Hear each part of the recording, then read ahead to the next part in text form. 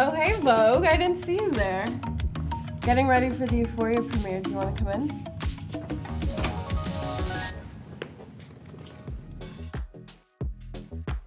What I'm most excited about tonight is that this is one of 3 custom Balenciaga looks. You're gonna gag when you see the other 2. This, I mean, do you see this? Custom head to toe. This is like my new everyday out and about look.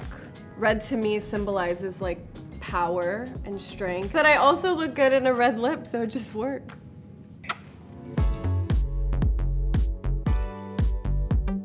Baby Alexa was definitely a glam girl. There's pictures of me as a baby with like putting lipstick on in the mirror with like some pearls on. For tonight, we're just going really classic, timeless, elegant, like old Hollywood.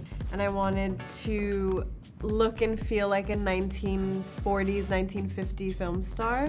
And then the hair, I've been wanting to do this hair ever since I saw this image. One of my favorite Mexican actresses, María Félix, and she put some really beautiful jewels in the hair.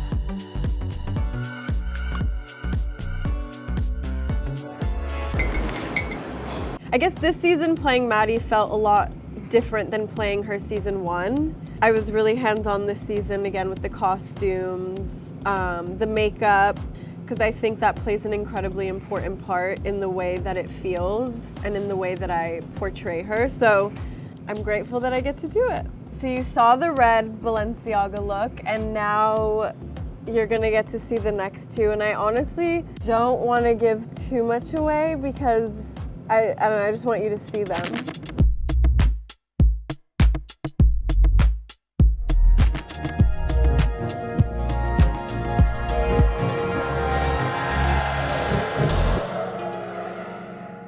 Okay, I'm ready.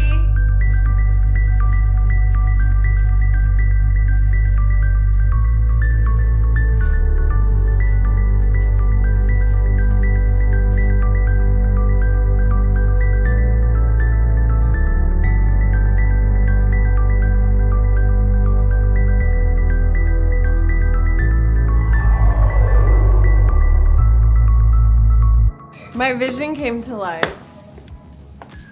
Our vision. Our vision. And more. The team vision. Bye. Bye. Thank you so much, everybody.